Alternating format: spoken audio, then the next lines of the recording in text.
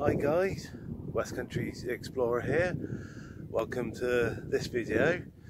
Today what I thought I'd do is I'm going to take you to a few different little places. Last night I dug out this book, Curiosities of West Sussex. It's a little book I got from a second-hand shop in where was it, Bognor Regis, Haygate's bookshop, and it's got a few little bits and pieces in there. It's a little bit out of date now, this book, because it's printed in the early 90s. So, but there's still some interesting stuff in there that we can visit. So I thought today I'll take you to some of the curiosities mentioned in the book and show you around a little bit of the local area. Well guys, I hope you enjoy it. See you in the main vid.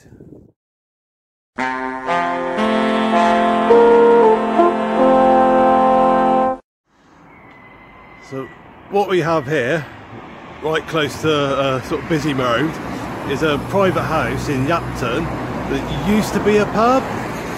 The pub's name was Shoulder of Mutton and Cucumbers, which was at one point in the Guinness Book of Records for being the longest pub name. There is one interesting incident that happened at this pub.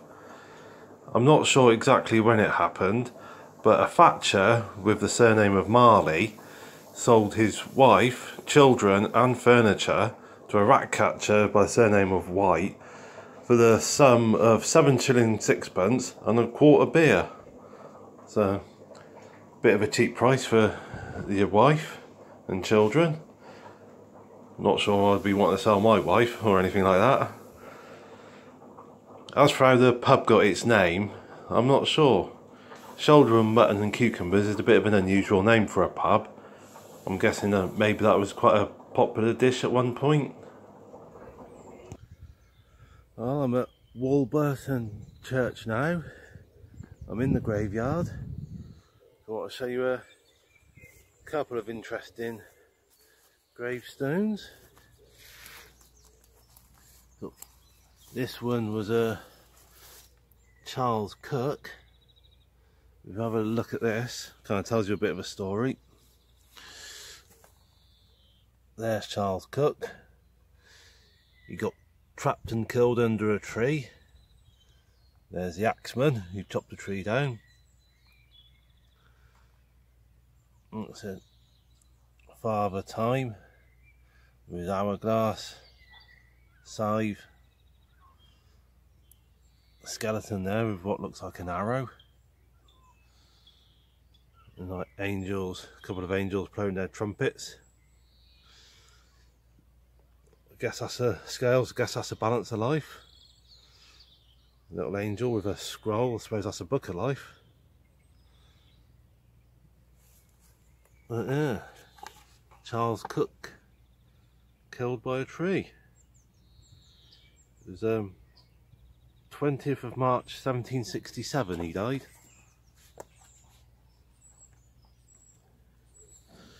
I'm going to show you another little gravestone. The one I'm going to show you now took me a fair few minutes to find, but now that I know where it is, I can take you straight to it.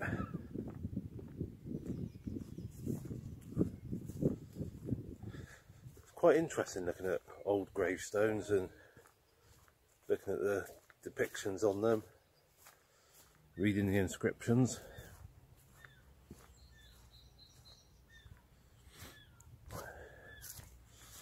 Right, now this is very faint nowadays, so I don't know how well you'll be able to, can't see the writing,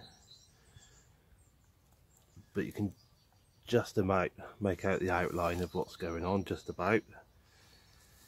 Back on September 25th 1802, little 8-year-old girl, Anne Rusbridger, she was killed by a barrel falling off a cart. So I suppose that's like the person who was pushing the cart. There's the cart itself.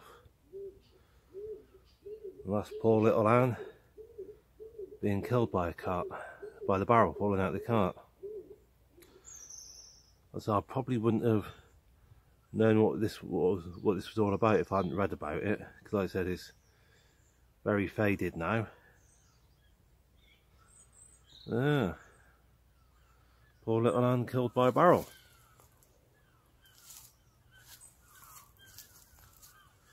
It's quite a big graveyard. Anyway guys, on to the next bit. So here we are at Westergate, right by a very busy main road. Now, Basmati Indian restaurant, I think it's only relatively recently, within the last sort of 5-10 years, it's become an Indian restaurant.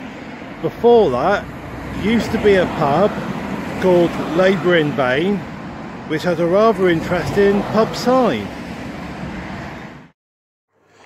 As you can see, the pub sign depicted a white woman leaning over a little wooden bathtub, and in the bathtub was a little black baby, and the woman was giving the black baby a good scrub. Sort of labour in vain, implying that she was trying to rub the blackness out of the kid's skin.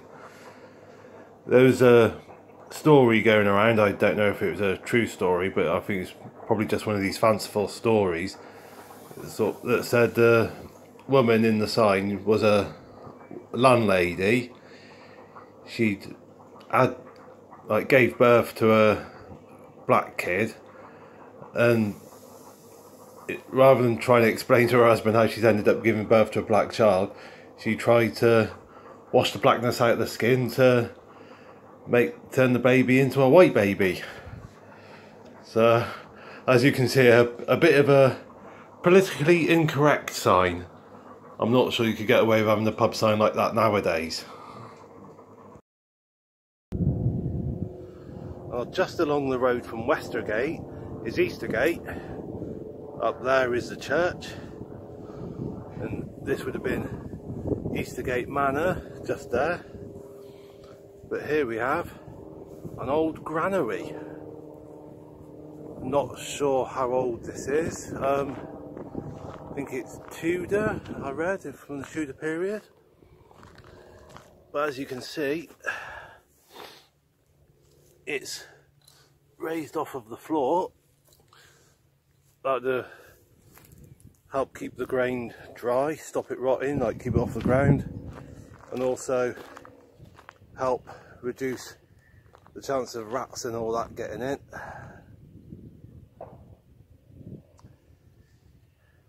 Don't see many of these around like this, I don't think. As you can see guys, quite an old granary.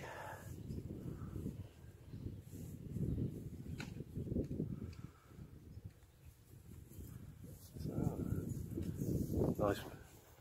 Doors all locked up, unsurprisingly. Don't want people going in. Don't blame them keeping it locked. But this would have been part of the manor area many centuries ago, next to the church, which is just up there.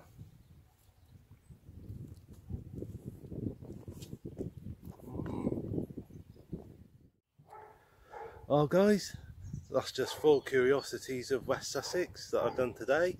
There's loads more, I'm sure. If you guys know of any other curiosities and you'd like me to do a video on them, feel free to drop a comment, let me know. Hope you enjoyed watching the video. I've certainly enjoyed being out and about on my bicycle, sort of doing the recording and finding out about these things. Like I said, look forward to seeing you again in the next video. Keep your eyes peeled for that one. Not sure when it will be. The usual guys, like, comment, whatever. Subscribe if you haven't already. And in the meantime, stay safe, take care, and God bless.